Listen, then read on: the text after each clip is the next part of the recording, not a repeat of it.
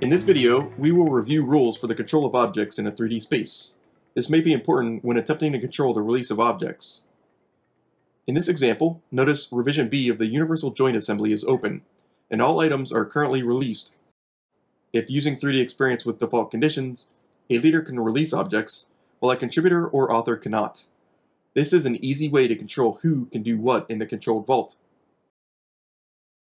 Using replace by revisions shows availability of revisions for the object. Here, I bring revision A back into local cache, and we will see revision A is in the in-work maturity state. In-work allows for editing, while released does not.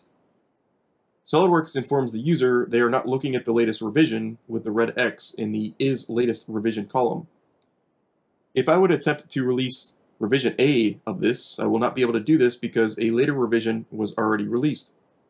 This, however, does not happen if changes are not made in the platform's maturity graph. Let's take a look at some of the platform administration settings. Platform Administrator can navigate to the Collaborative Spaces Configuration Center app in the Platform Administration dashboard. Then, select Maturity Graph, and for SOLIDWORKS objects, select Engineering Definition. Maturity Graph is unique for different file types. For SOLIDWORKS, we will review Engineering Definition and Physical Products. The Maturity Graph is comprised of states and transitions. While states can be renamed, transitions can add logic as files move from one state to another. It should be noted that there are much more complex approval processes available in the form of routes that help dictate a custom series of approvers.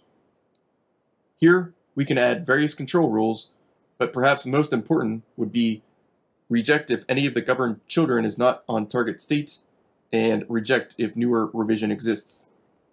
Last, navigate to Configuration Deployment.